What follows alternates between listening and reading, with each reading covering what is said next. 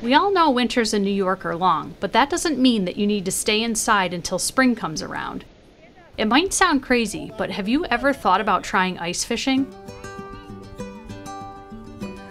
With a little preparation and some warm clothing, it might just become your new favorite hobby. Big one, huh?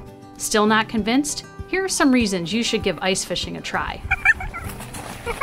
It's something the whole family can do together. I see some fish down there. It's relatively inexpensive, and there are so many places to go locally.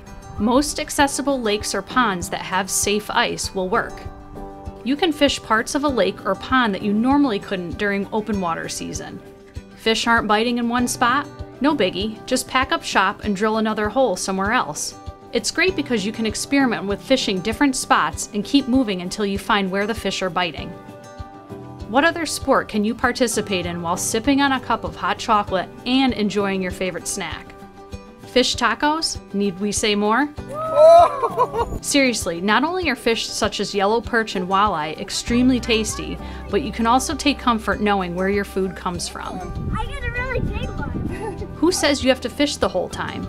You can always mix it up with another fun activity on the ice. Winter may just become your new favorite season. Remember, it's not all about catching fish. Sure, that's an added bonus, but time spent outdoors with family and friends can create memories that last a lifetime.